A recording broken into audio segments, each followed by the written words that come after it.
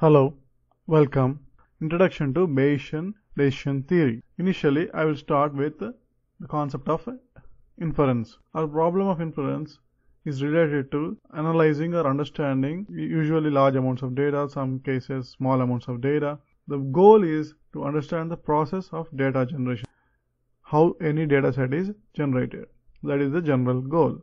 Usually, even though the data can be a deterministic process, the problem is the model can be very complicated and the number of parameters can be very large and become intractable. A common solution to this problem of inference is to model the knowledge or the process as a stochastic process, a random process. Then, by using the probability theory, it is possible to analyze the uncertainty in the data and approximate the underlying patterns. That is, for example, what are the most likely causes for a particular behavior in a data. For example, a trend in a social network data.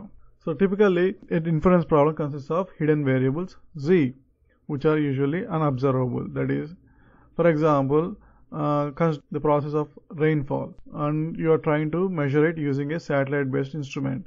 So you cannot directly measure the amount of rainfall from a space-borne satellite instrument. So the instrument actually measures the radiation from this rainfall. So this is the observable variable x, and usually this variable is produced by a complicated transformation, usually a radiative transfer model from the rainfall information. So there is actually a deterministic relationship between the microwave radiation and the rainfall, considering that the satellite instrument is a microwave based. So the problem is f can be very complicated, that is, the transformation can be a very complicated model, and sometimes it can be unknown. A good solution to this problem is modeling the observed variable or observed data as a random process, or use this probability model to make inference about the data.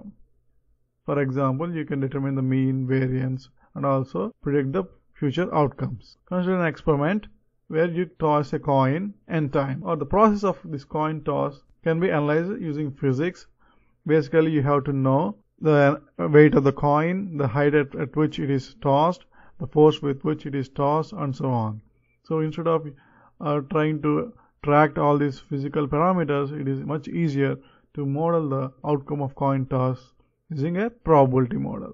For example, the toss output can have only two outcomes, that is either heads or tails. So we model it with a variable x that belongs to the set with only two elements, that is 0 and 1, where 0 stands for tails and 1 stands for heads. So the probability that x equal to 1 is p0, and probability that x equal to 0, that is tails, is 1 minus p0. So since there are only two possible outcomes, the values of probabilities are also have only one unknown value, that is p0. So usually the goal in a problem like this is to find the probabilities of each outcome. Experimentally, we can determine an estimate of this probability p0 by counting the number of heads and dividing it with the total number of experiments, or total number of times the coin is tossed. So we have an estimate of the probability. Hence, by using probability model, it is possible to understand a deterministic process and also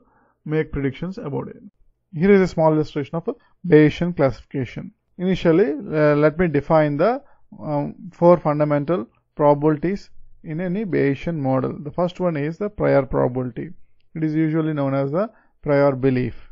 It can be defined as the knowledge or the probability about the classification or the classes before any data is observed. A good example is the uniform distribution. In many problems, uniform distribution can be taken as the prior probable. The next one is the class likelihood or the likelihood probability.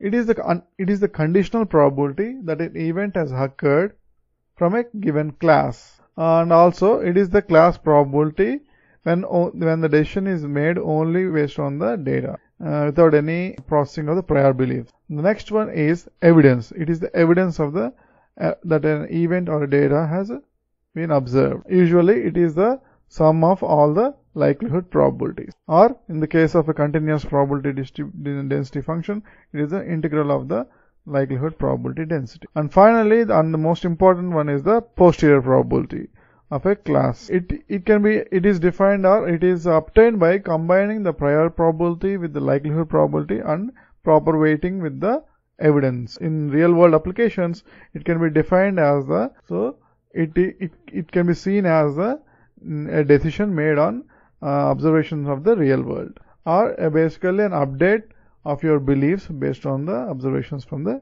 real world. So that is an intuitive explanation of posterior probability.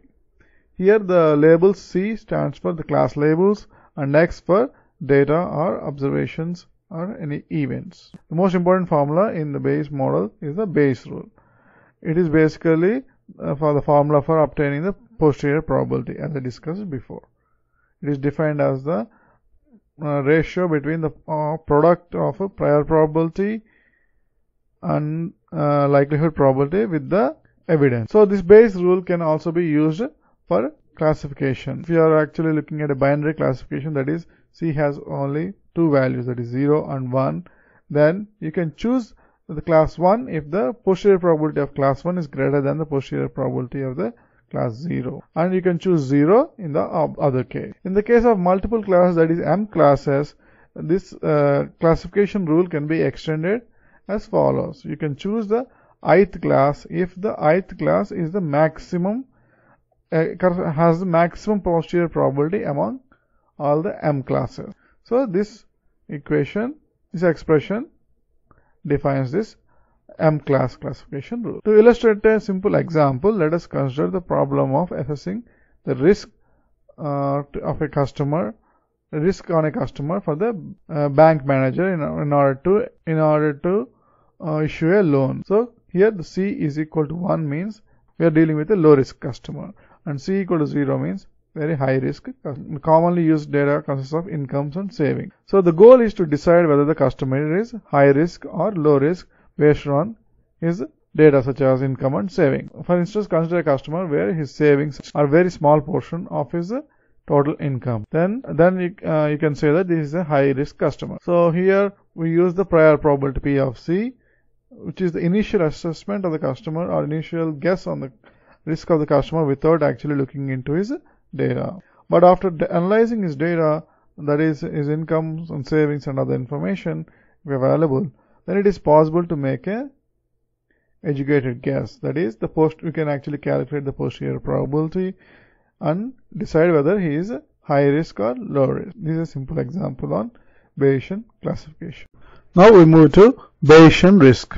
An important concept in Bayesian risk is the concept of loss is similar to the concepts gain and loss in economics. For example, consider a medical diagnosis scenario. If an automated algorithm gives a negative result for a condition which is in reality a positive condition, that is, for example, a serious medical condition exists, but the algorithm says it gives a negative result, then this is a very costly mistake. So a high amount of loss is associated with this kind of wrong decision. A good alternative or good procedure in this kind of situation is to defer the judgment to a human expert rather than depending on an automated system. The problem of loss is usually built into the classification system using the concept of Bayesian risk. Another example for this kind of loss is in a loan application scenario. For example, if a banker accepts an application from a high risk customer, then this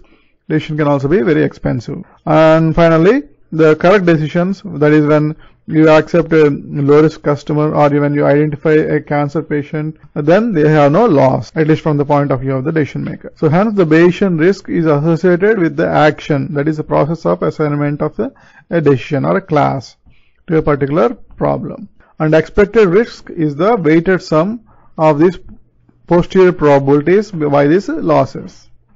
Posterior probabilities are actually the probabilities of all the classes given the data. So this is the expression for the Bayesian risk. This is the expression for the Bayesian risk. So it is the weighted sum of the posterior probabilities for all the possible classes or all the possible actions. So the classification rule based on this Bayesian risk is basically one has to choose the action that gives the minimum risk. that is when alpha is equal to the minimum risk among all the k possible actions. For example, if the loss is defined as such that making a correct decision corresponds to zero loss, and making a negative decision or wrong decision such as a miss in a medical diagnosis as having loss 1, then the classification based on Bayesian risk is similar to the classification based on maximum posterior probability. If we see here, the Bayesian risk actually boils down to the sum of all the posterior probabilities of other classes, other than the correct decision or other than the correct label. So which is basically equal to 1 minus the posterior probability of the correct class, or the posterior probability of the class given the data where this class label is the true class. Minimum Bayesian risk based classification is when we have this loss function is equivalent to the maximum posterior probability based classification. An important concept in classification is discriminant function. These discriminant functions are basically like borders or boundaries between different decision regions. For example, in this plot, the feature set in red are separated by the feature set in blue by this discriminant function. So in a two-dimensional, for example, if there are only two features, discriminant function is usually a one-dimensional plot, that is either a curve or a straight line. So basic idea of this discriminant function is that it separates different decision regions. In terms of its relationship to the risk function, these discriminant functions are equal to negative risk function, negative expected risk. So these discriminant functions can be described as forming class boundaries. For a simple two-class or binary classification problem, there is only one discriminant function as shown in the plot, defined as the difference between these two functions g1 and g2.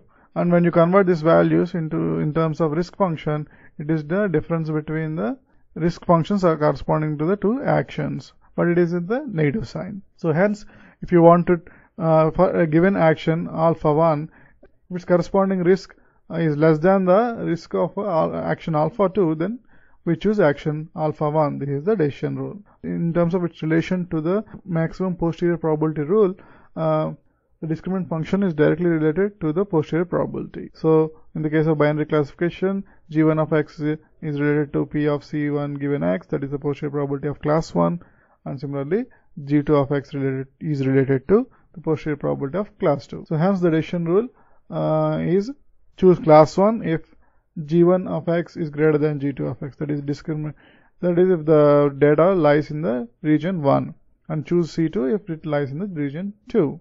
And later we will see the how we use discriminant functions for multi-class classification or multiple category classification. Another important concept in Bayesian decision theory is utility function, the concept of utility functions. Basically, we have agents in an environment, and these agents are also known as rational agents, is to make rational decisions so that they can achieve their targets or goals. An optimization function used in this context is known as expected utility.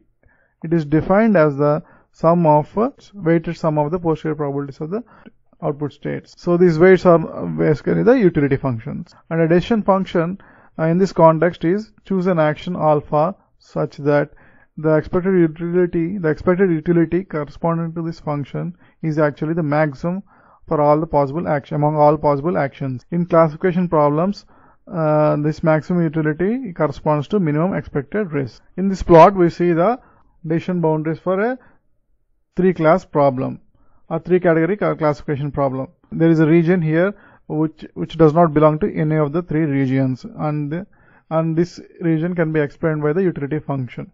For example, if the utility of making a decision, of taking an action or making a decision in one of these regions is lesser than the utility of making no decision, do not classify the object into any of the classes or any of the categories. Now we move to cost of observation. Some observations are more expensive than other observations. Hence, before collecting observations, it is very important or vital to establish that these observations are actually valuable for our purpose. For example, in medical diagnosis, observations such as heart rate, blood pressure are relatively much cheaper. but the information provided by these observations is also very limited. On the other hand, observations from medical procedures like blood tests are very expensive, but they also provide very valuable information. So in this kind of situation, it is very important to know whether blood tests are required or not before ordering them. For this purpose, expected utility function previously defined can be used to evaluate the cost of or value of these observations. And these observations can have multiple or different types of costs. For example, actual economic cost of taking the observations, and also psychological cost of taking observations on the patients, and so on. And so now consider how do you actually evaluate the importance of a additional observation. Consider we have already a set of already available observations x. Then its utility function is defined as follows. And now you take a new observation. Then the new utility function is again the summation of these weighted posterior probabilities. So if the utility function with the new observation z is greater than the total utility function with the observation x, then you consider the new observation to be valuable. And one should also take into consideration the cost of taking observations. Another application of Bayesian decision theory is Bayesian networks. Bayesian networks are also known as belief networks, probabilistic networks, graph models, and so on. Basically, a belief network or Bayesian network consists of nodes and connections, and these nodes represent random variables, and the connections actually are qualified or weighted by the probabilities of these random variables. Usually, the nodes at the lowest level have their prior probabilities, and the nodes at the end can have the evidence and also likelihood probabilities, and we can calculate posterior probabilities from all these values. Here I show different types of Bayesian networks or graphs. The first one is a cyclic graph. In the cyclic graphs, there are actually connections back and forth between different nodes. A cyclic directed graphs. In this, the connections are actually directed from one node to the next level, from one level to the next level, and there are no circular connections. The next one is causal graph. For example, if you are looking at the problem of deciding whether whether a grass is wet because of rain or because of the sprinkler, you can actually look at a graph like this. For example, if you observe that it is cloudy, then there is no need to use the sprinkler, and the rain is the most probably or most likely cause of a wet grass. And then there is no cloud, then you can actually turn on the sprinkler, and the use of sprinkler is the most likely cause for a wet grass. So in this way, you can actually represent causal relationships in Bayesian networks. And another important concept is the use of hidden variables. For example, when a customer comes to a supermarket and buys stuff like baby food, diapers, and milk, you can clearly guess that they are all related, but it's not like they are causally connected. They are actually connected to another hidden variable like baby at home. So hidden variables are not directly observable, but they can actually be inferred from direct observations.